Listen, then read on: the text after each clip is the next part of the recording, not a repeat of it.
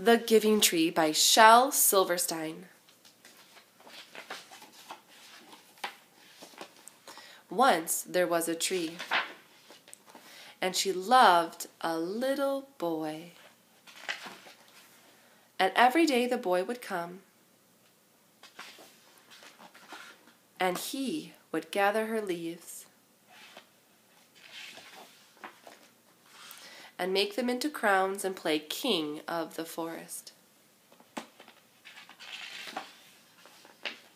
He would climb up her trunk and swing from her branches and eat apples. And they would play hide and go seek. And when he was tired, he would sleep in her shade. And the boy loved the tree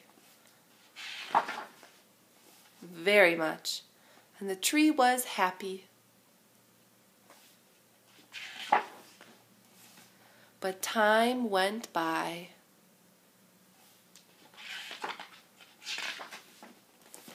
and the boy grew older.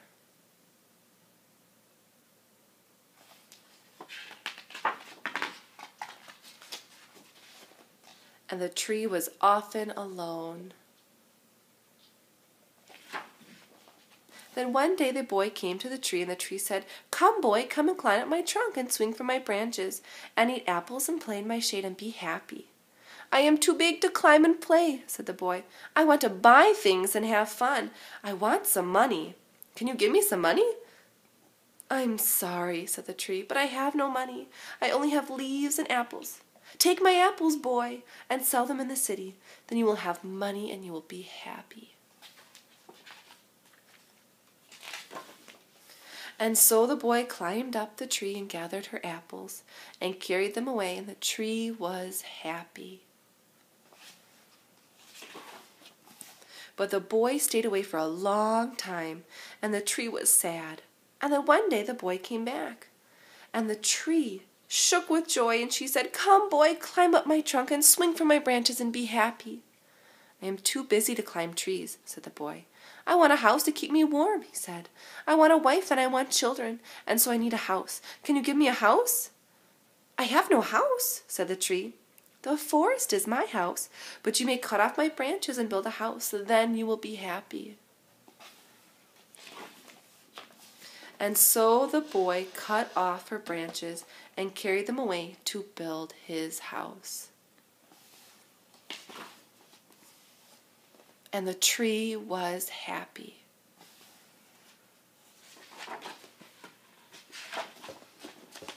But the boy stayed away for a long time, and when he came back, the tree was so happy she could barely speak. "Come, boy," she whispered, "come and play." "I am too old and sad to play," said the boy. "I want a boat that will take me far away from here. Can you give me a boat?" "Cut down my trunk and make a boat," said the tree. "Then you can sail away and be happy." And so the boy cut down her trunk and made a boat and sailed away. And the tree was happy, but not really. After a long time, the boy came back again. "I am sorry, boy," said the tree, "but I have nothing left to give you.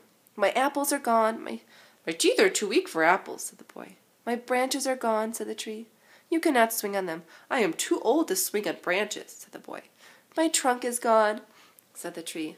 "You cannot climb." "I am too tired to climb," said the boy.